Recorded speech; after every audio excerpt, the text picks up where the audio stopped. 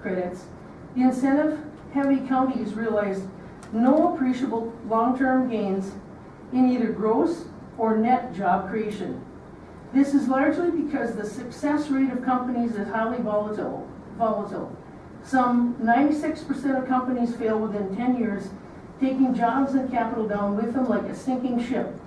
Incentive programs fail because they do not account for the fact that firms and the returns they are bidding on are highly volatile and prone to failure. Policymakers should not trust any job creation projects from a firm seeking incentives or a consultant enough to risk public money in order to just potentially win those benefits. Now, I have a question. I would like somebody, after all the public hearing is done, to please explain. Item number 3 says the expected increased estimated tax market value of the site without the use of tax increment is $13,428 for a 52+ acre parcel. Folks, that's $250 an acre. How can that be possible? This city is saying... Time's up. Thank you very much. Anyone else wish to speak? Third and final call. Anyone else wish to speak? 7:50, we'll close the public hearing. There is no action on this item tonight. Okay, any comments or questions by the EDA? I'd like to make a couple comments. First of all, I did tour that site more than once. Other people in the audience have, and I did not smell any strong odors on the inside, much less on the outside when we drove up. I wasn't even sure I was in the right place. Second of all, job creation that we've done for ABS, worked with them. There's other communities looking for these businesses. You look at what we did with Wabash, how many jobs we created there. We worked with Airborne. We have brought so much business to this community that we had to work for, and most, if not all of it, is built on land that has not generated property tax for us because this is school land, so we haven't been generating tax off of that, and most of it has been on city land, which we generated. So why let it sit empty for another 10, 20 years and get nothing for it when we can do TIF or whatever we're doing for 10 years, and then after that we'll be drawing full property tax value. We're bringing in good businesses, and I don't like the term corporate welfare, because you tell those 100 people at Wabash that we shouldn't do this. You tell the 75 or whatever they have at Airborne we shouldn't do this. You tell these people that are going to be coming here working for Barret that we shouldn't do this. This is good jobs and good benefits in a great community, and that's how we get to be great. Anybody else have a comment? I'll echo that. I think this is one of, I've been in the EDA, I don't know how many years it is now, it's quite a few. This is the best deal I've seen in my whole term on the EDA. Carol's done a wonderful job on this. I don't see how we could turn this down. It would be crazy. It absolutely would be crazy. That's all I got. Anything else? Comments from the council? I agree. I support it. I think it's a bit of a boom for this town. And we need jobs. And we need new businesses. My understanding is that the 10 years of TIF,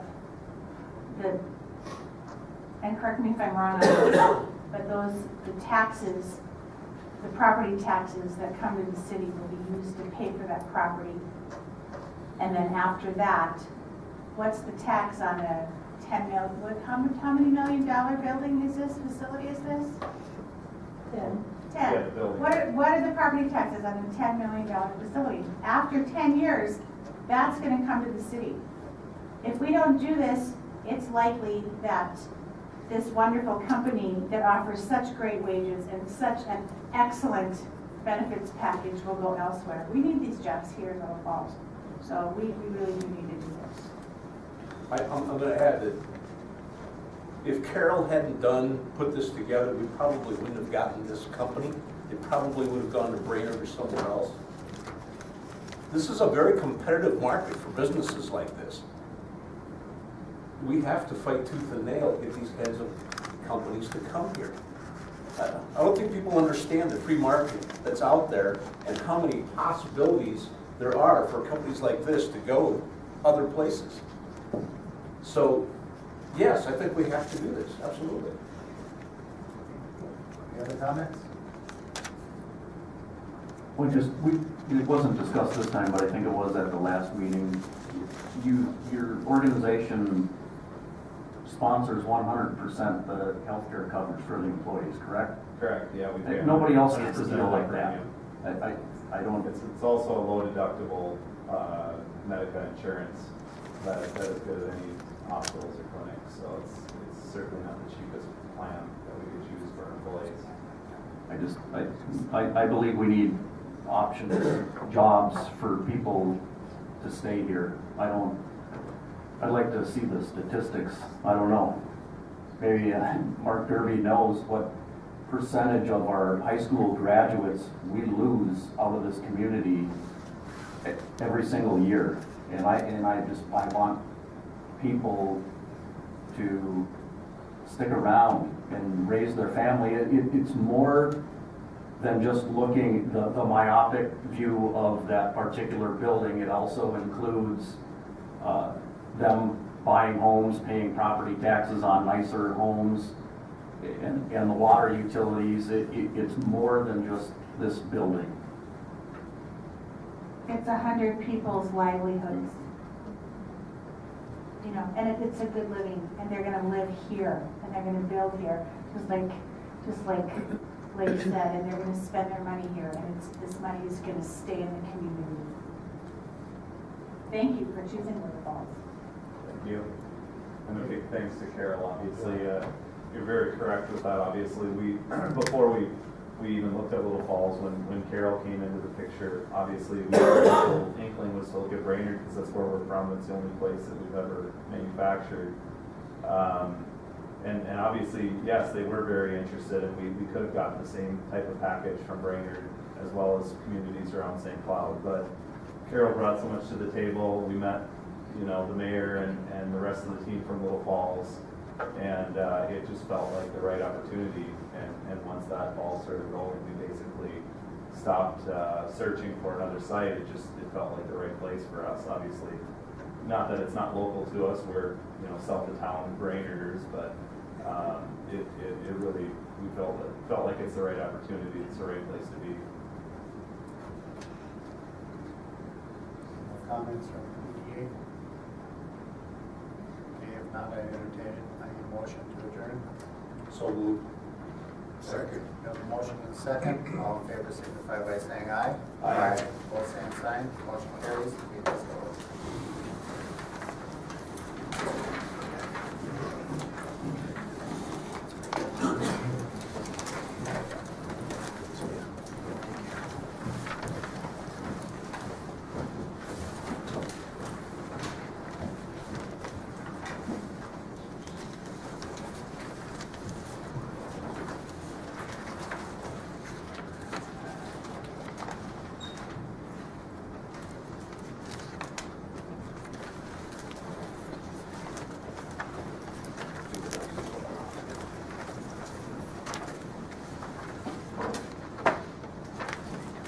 On a lighter note, Mark didn't answer my question. I'm sorry, I didn't know the answer, but since Knopfler retired, we've been retaining a lot more. Resolution 2018-87, tax increment financing, district number 41. Adopt. So Lori, or John? Call again, Council President. This is the second public hearing that we'll have tonight, so we need to call for the public hearing. 7:59, we'll call the public hearing to order.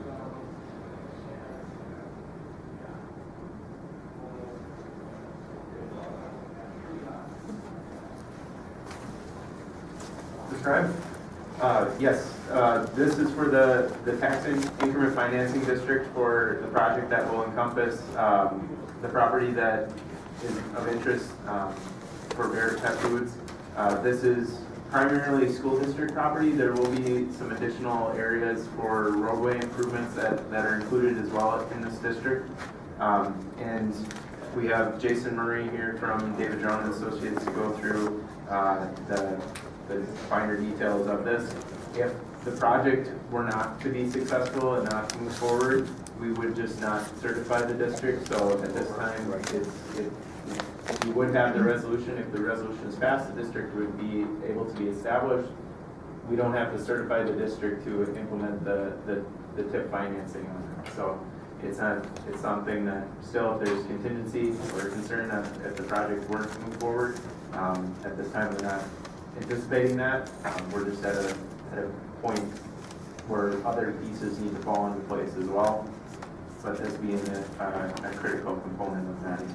So with that, I'll turn it over to Jason to give some more background on the thing. Thanks, John. Mr. President, Mr. Mayor, members of the council, tonight you're holding this public hearing to debate the merits of establishing tax increment financing district number 41. This is an economic development TIF district, which requires, main requirement is going to define that there's jobs and wage creation as part of it. As disclosed earlier, you've heard the project scope, the number of job potential for this project, and so we clearly believe this will certainly meet the merits of the law. As part of the economic development TIF district, it is a 9-year increment. The increment starts, the first year full value is anticipated based on the current construction timeline that's been provided. We're looking at 2021, 2022 being the first year of estimated increment to be collected. As part of this TIF district, it is a one parcel TIF district, as John indicated. We are encompassing the parcel currently owned by the school district, along with citing some additional roads adjacent to the property for potential improvement. As we currently speak today, we noted in the business subsidy hearing that potential capital costs through this TIF district is about $1.3 million, $1,315,000 as part of this TIF district. The potential for use of that currently, there's two obligations being discussed. One is to reimburse the school district for the property using increment as it's collected to reimburse the school district over time over those 9 years. And then the second obligation is potentially pay for the outstanding assessment that currently lies in the property. So as we speak today, those are the two obligations that potentially would come from this TIF district. And again, as we move forward, if this project does commence, we will certainly be back in front of the council with a formal business development, business subsidy agreement that outlines these obligations in greater detail. So with that, Mr. President, Mayor, and council members, I'll pause my comments on the TIF district, or if you have any questions, I can answer them at this time too, but I can pause and let the public hearing commence. Any questions? Okay, thank you. This time we'll open up for public comment. Anyone from the public wish to speak? Go ahead, Robin.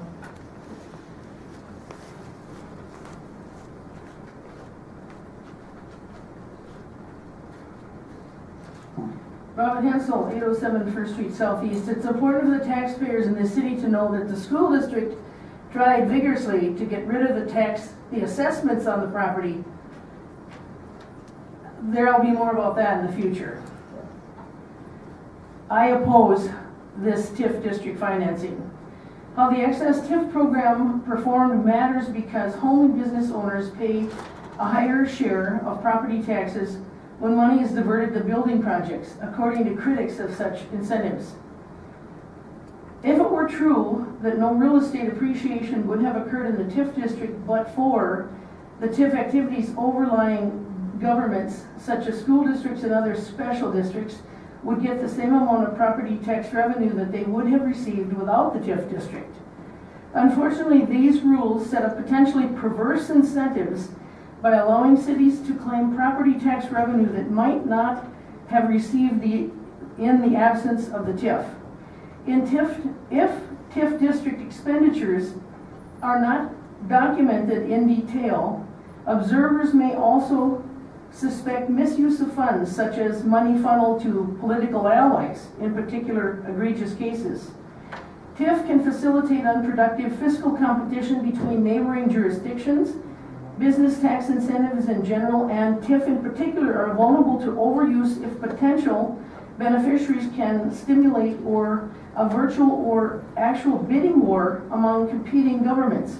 A business that is considering expansion or relocation may use the existence of tax incentive programs to obtain benefits or threaten to leave to obtain more, even when the location would be to the business's most profitable option, even without the benefits. Economic theory suggests that under some conditions, such negotiations can reduce economic efficiency. Recent empirical evidence shows Time's up, Robin. that Thank you. business tax incentives in Time's general up. are not well targeted and often do little to stimulate economic growth.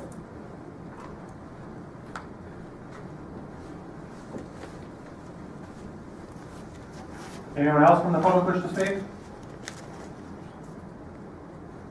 Anyone else from the public wish to speak? Seeing none, Robin, go ahead.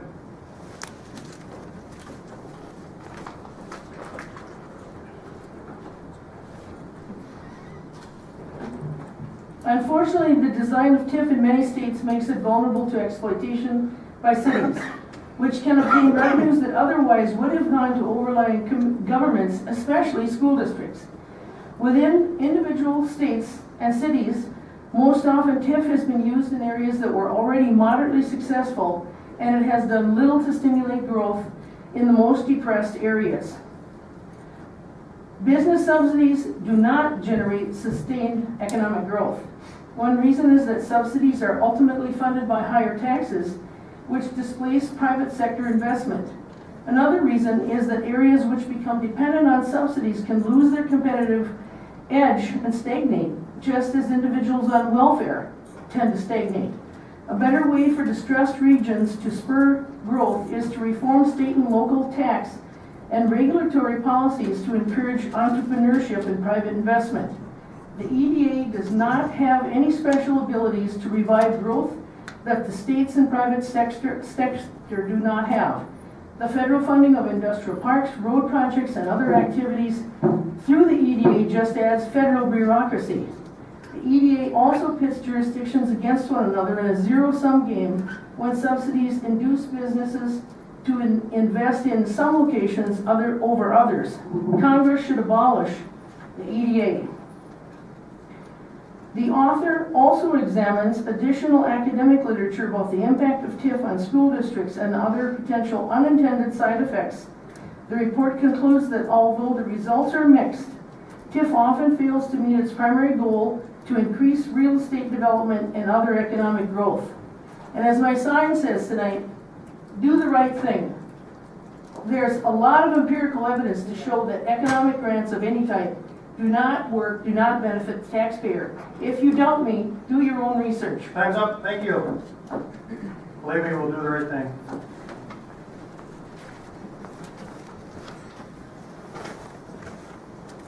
Third and final call. Anyone else wish to speak?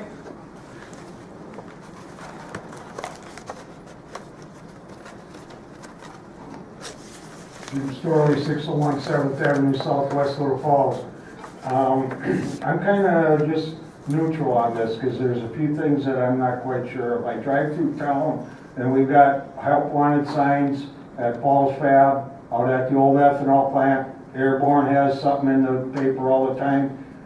How are we helping the people in our community already to supply them with good workers and so they can maximize their ability to manufacture goods, to bring people into town here, when they're already paying their fair, you know, in their taxes and stuff.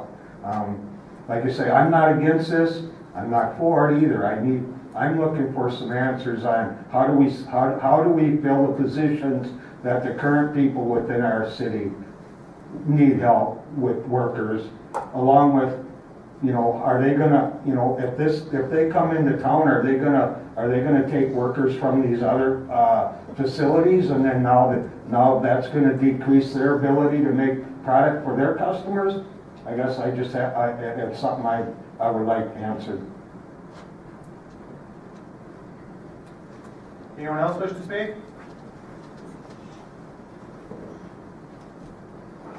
Hearing none, 8:10, we'll close the public hearing.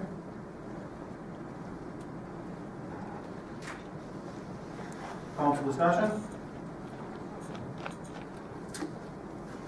Action for discussion? You looking for a motion? Absolutely. Okay, I move we adopt resolution 2018-87. Second. Got a motion by Councilmember Hanson, second by Councilmember Knopfler on resolution number 2018-87. Discussion? Hearing none, resolution, call the roll. Burkhart? Yes. Lundberg? Yes. Zilka? Yes. Canfler? Yes. Knopfler? Yes. Hanson? Yes. Carries. On letting snow truck box and snow removal equipment, Towmaster truck equipment.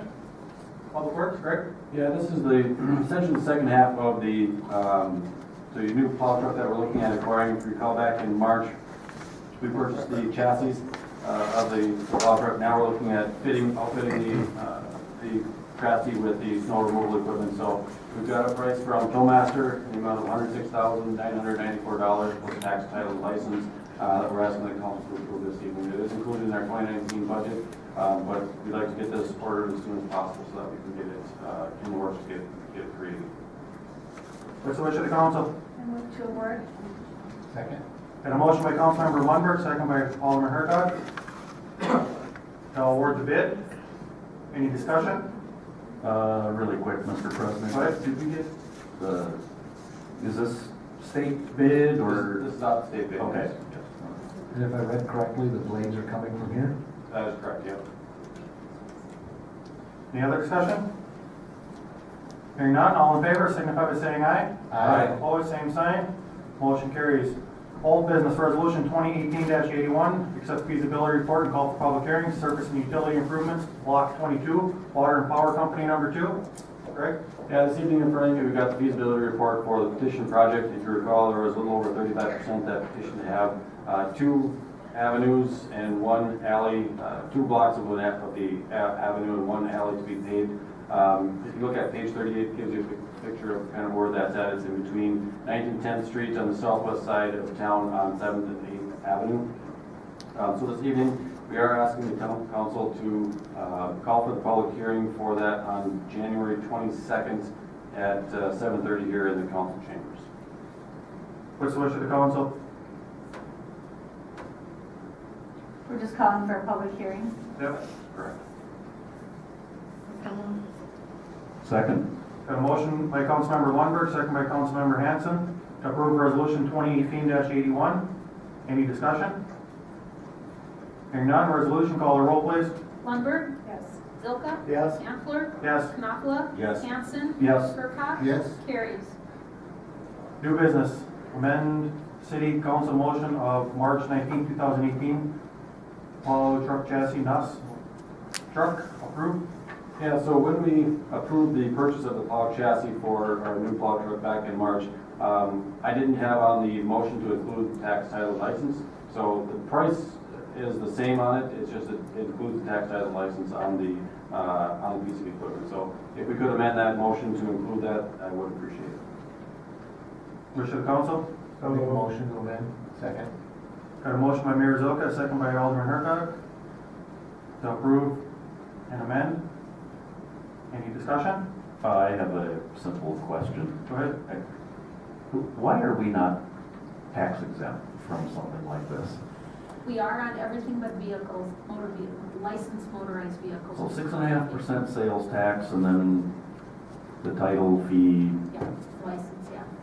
We don't pay the full license, we pay a reduced tax exempt plate license, but we do have to pay the sales tax. Thank you. Any other discussion? Hearing none, all in favor, signify by saying aye. Aye. Opposed, same sign. Motion carries. Housing Redevelopment Authority recommendation, ordinance number 13, 7 series, sale of property. Adam and Roxanne Jelinski, accept, introduce. Lori? Yes, Adam and Roxanne Jelinski have made an offer to purchase some property that's adjacent to their property on northwest Little Falls. There is a map included with the purchase agreement. They did offer $5,000 for the property, and the map that's included is incorrect. They did make an offer of $5,000 on the property, and the HRA did have a public hearing and is approving or recommending the sale of the property. It is a triangular piece of property that is directly north of the property they own that butts the railroad. It's not really a buildable site. City owns it and it's sitting there, so it makes no sense for us to have that property. We have a use for it, and it just makes sense to sell it and get some tax revenue off of it. And I apologize if the map is the incorrect map. I think John is trying to bring it up. So. At our last meeting? Yeah, it was, We had it, I think, 2 meetings ago, we took it off the agenda, through the HRA needed to make their recommendation, and they weren't able to. We did see the map then. Yeah.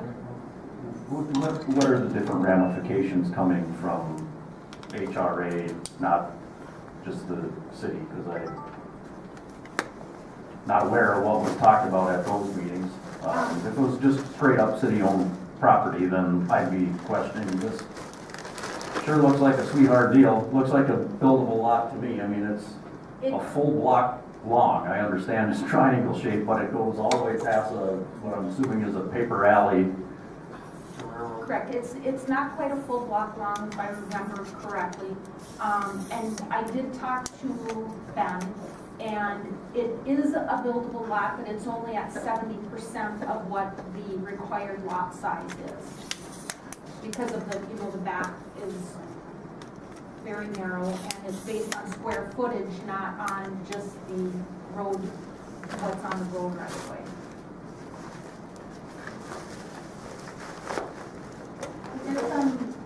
Is that an abandoned railroad track? Yes. And I click on that parcel ending and it looks like 8,000. One. yeah, so you do the measurement there. Yeah. Yes, they own that property as well. Right.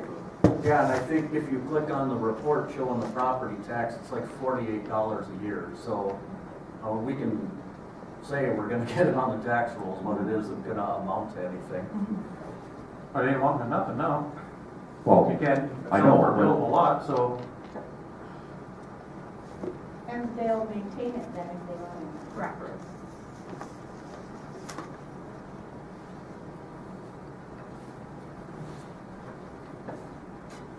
$48 a year, so on the tax rolls, and then we're getting roughly a third of that.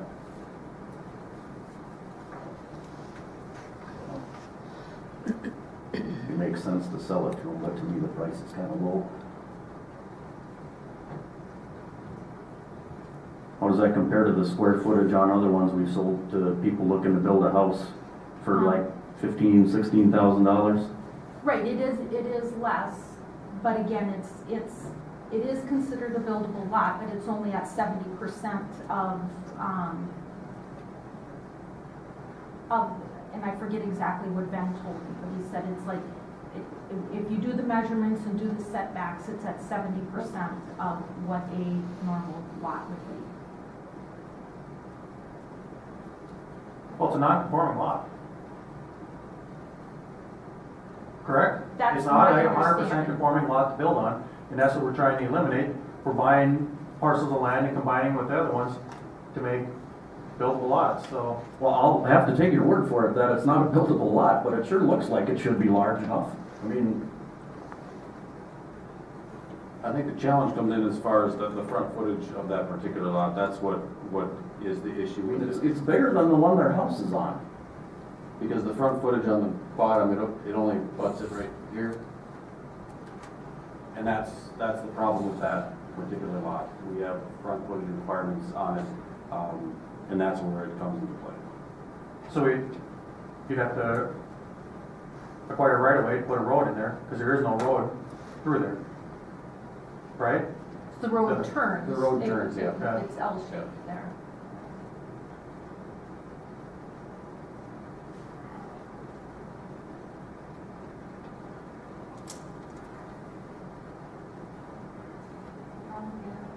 But it turns there.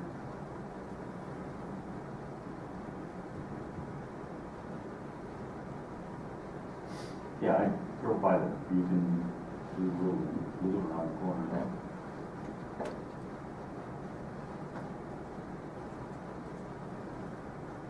Other discussion? Or a motion to introduce? So move. It's been introduced by Mayor Zilka.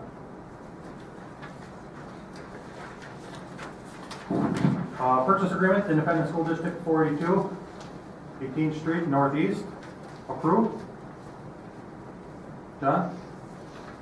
So this is the purchase agreement that we have with the school district on the property that is intended for the development for Barret Petfoods, as I described in the work session. If this,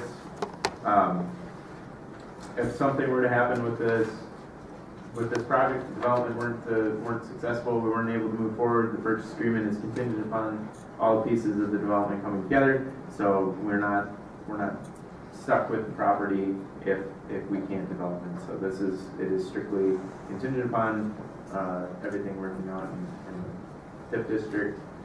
Would be utilized to over time as those increment dollars were collected. That would be used to pay back the school for the price of land. What's the wish of the council? Make a motion to approve. Second. A motion by Alderman Hercog, second by Councilmember Knopfler, to approve the purchase agreement with the school. Discussion? Hearing none, all in favor, signify by saying aye. Aye. Opposed, same sign. Motion carries. Resolution 2018-83, establish a pay increase for Board of Equalization. Adopt. John? Yes, this is to increase from $10 to $15. The last salary increase for the Board of Equalization was in 1994. This board meets typically once per year. It is comprised of the council president, the mayor, and myself. I am not compensated by this resolution as it's during my normal working hours. So this is, it's very small, very minimal impact to the budget. Thank you. Thank you. So wish of the council on resolution 2018-83. Make a motion to adopt. Second. Got a motion by Alderman Hercog, second by Councilmember Hanson, to approve resolution 2018-83. Discussion? Do I need to abstain from that, I guess? I was just gonna say, the baby should table this because both Greg and Jeremy are gonna have to abstain, the council president. I shouldn't have to abstain because that's not going to be my position coming forward to for increase. Very true, very true. So, It's not yes, effective until 2019, yes, yes, that's right.